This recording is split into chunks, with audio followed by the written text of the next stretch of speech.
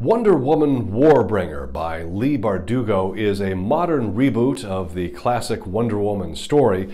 In this reintroduction of Wonder Woman, Diana is an Amazon who grew up on the island of Mascara, which is an island separate from the time of humanity.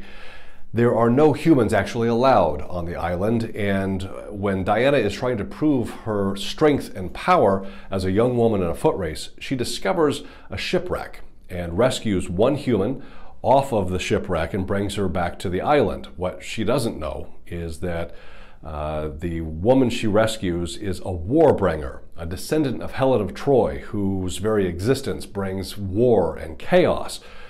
Diana's gods tell her if she's able to take this Warbringer to the sacred spring somewhere, a specific location, in the certain amount of time, then she will be able to avert all this chaos and bloodshed that will no doubt ensue if the island of Mascara falls apart because of the Warbringer's presence. The nice thing about this is it is a modern tale. It is very current and involves modern technology that I think most of us can relate to. It's a nice reboot by Leigh Bardugo, who has written a number of books that you are probably familiar with. The book is called Wonder Woman Warbringer.